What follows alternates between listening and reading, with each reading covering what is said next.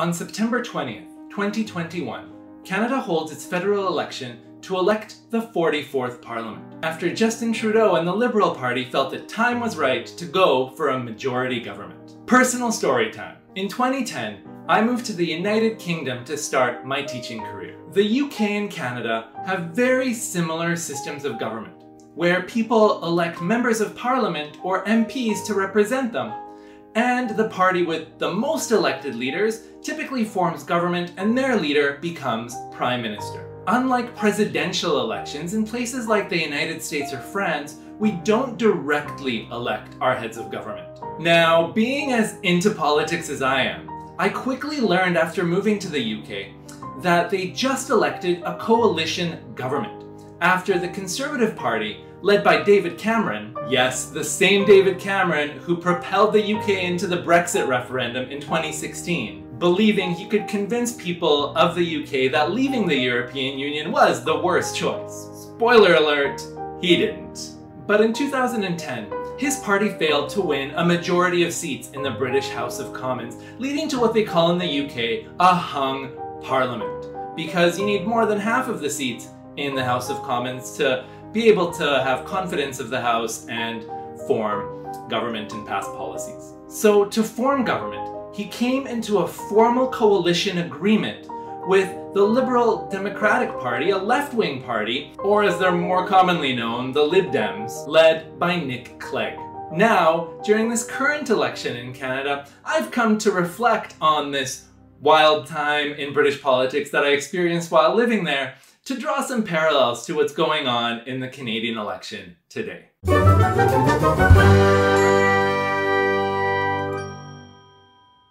So, here we are in the middle of the Canadian election in 2021. An election that many have felt was unnecessary because despite being in a minority situation, Justin Trudeau and the Liberal Party have been able to accomplish most of their policy objectives in the middle of a pandemic, no less, with support of Jagmeet Singh and the NDP to retain confidence in the House. Many believe this arrangement could continue for many months, if not years to come. But Justin Trudeau's Liberals' polling numbers were looking good, and he felt like he could turn these numbers into a majority government.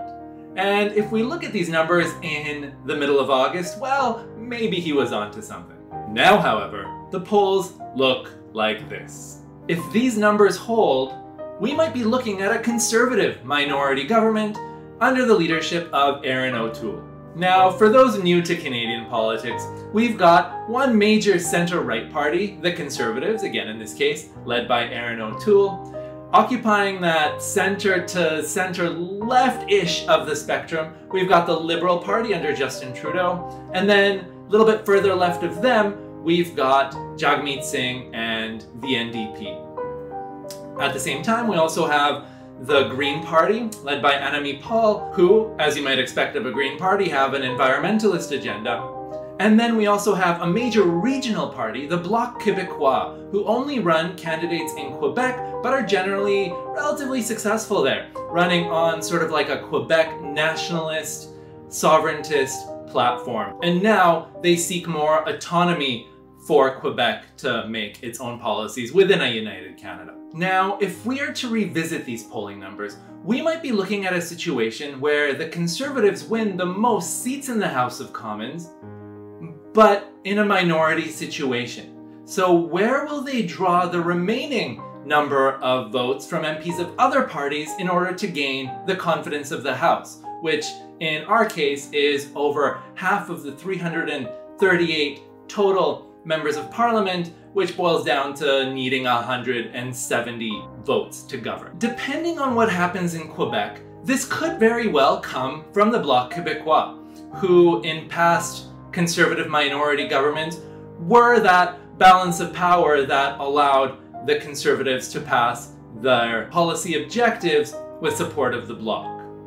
This year, however, it doesn't look, based on the polling anyway, that the Bloc is going to be as much of a factor and might not elect enough MPs in order to be that support that the Conservatives might need to form government. So that means the Conservatives might have to rely on either the Liberals or the NDP in order to gain confidence of the House in that minority situation.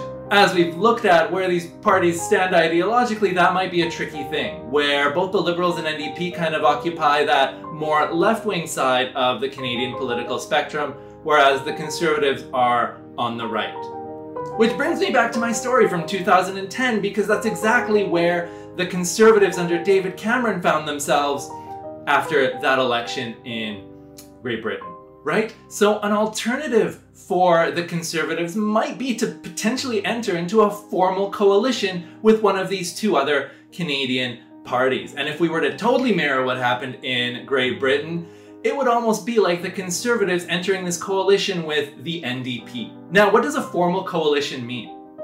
It means that, unlike a situation where you have a minority government and another party supports that minority government with their votes, in a formal coalition, that smaller party might actually have a more prominent role in forming government. So for example, if we look at David Cameron's cabinet from 2010, you will notice that Nick Clegg, the leader of the Lib Dems, was Deputy Prime Minister, but also other important cabinet posts were filled by other Lib Dems. Now, because the Conservatives were the majority party in this coalition, you will find more Conservative cabinet ministers, but the Lib Dems had a few as well, including some important ones like the Ministry of the Environment and so on. And this really gave the Lib Dems a seat at the table in terms of policy in the United Kingdom. What's especially interesting about this is that this coalition government, if we look at the number of people who voted for the Conservatives and the Lib Dems in the UK, if you combine those numbers, this government that was created by this coalition actually represented, in a way, more than half of the UK's voters. So in a way, it was actually more democratic than having one party elected and having total control in a majority government that could often be elected with anywhere from mid 30% to 40% support of the people of Canada or the UK. What was also remarkable about this Cameron-Clegg coalition was that it was quite stable. In Canada, we're used to minority governments lasting from 2 to 2.5 years or so, but in this case, the Cameron-Clegg coalition lasted the full 5 years of their mandate, being able to pass some pretty significant policies as time went by.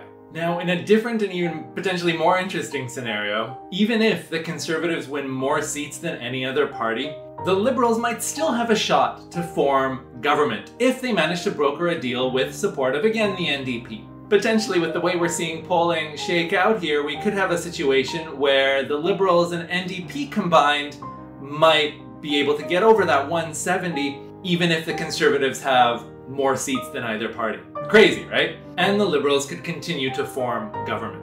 And so even if the Conservatives quote unquote win the election, they might not be the governing party.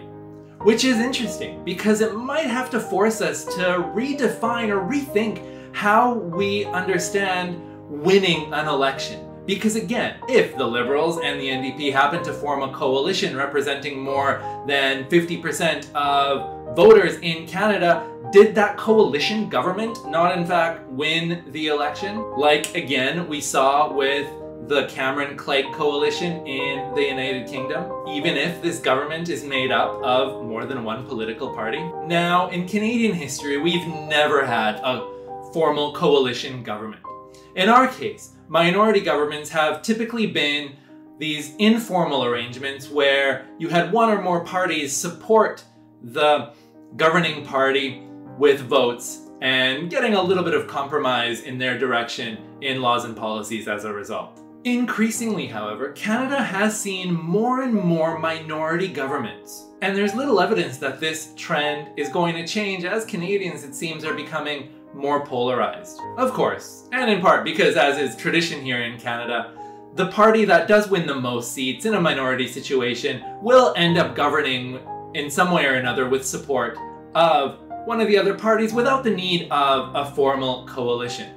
And if we are to revisit the British experience here, after the formal coalition agreement, the Lib Dems and Nick Clegg's popularity plummeted. Working with the Conservatives was a huge hit to their support base, and in the following election in 2015, their results were abysmal. So it would be tricky to see whether either the Liberals or the NDP would be willing to take that on and be seen as working with the Conservatives to the potential hit that might result to their own popularity. Working with the enemy, as it were. Which to me seems like a little bit of a problem in and of itself, because once we start seeing our political opponents as enemies, well, it makes it that much harder to actually work together in a positive way to get stuff done, which at the end of the day is what I would like to see in government. But that could be a topic for an entirely different video. This recent Canadian experience with minority governments where other parties simply support the governing party with their votes, well, maybe that's not the only possibility and not the only option. Many other countries that use electoral systems that are different from what we have here in Canada or the UK, our electoral system, first past the post, has traditionally led to more majority governments, but again, we're seeing that change a little bit. A lot of other countries use different electoral methods that tend to lead to more minority governments, and so therefore more coalition governments, as that kind of becomes the political norm in those places. And also, these polling numbers could totally change in a few days, making all of this an entirely moot point, because yay elections.